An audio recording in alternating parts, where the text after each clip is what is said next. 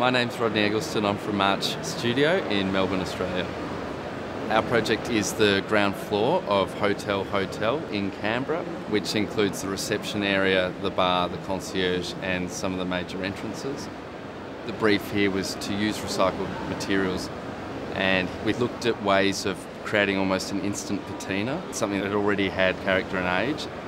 The timber was collected throughout the site. There was formwork beams that were lying around that were put in piles. There was cut-offs from the facade. So there was all this timber that was collected over time, which had been used to make the whole building that was there. And we thought this was a great opportunity to do something with all those offcuts.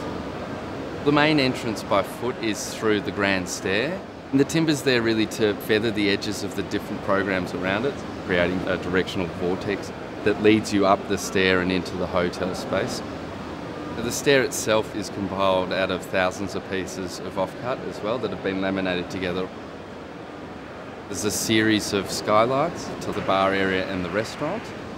The bar's very utilitarian. It's a combination of black steel and concrete, using materials that get better with age. These two walls, one made of concrete and one made of recycled timber, snake around the whole perimeter of the project, creating these areas to sit, areas to be at a bar, areas to work. And then they head outside to create a secret garden. The project is really a testimony to the client and a lot of great minds that went into sculpting this incredible project.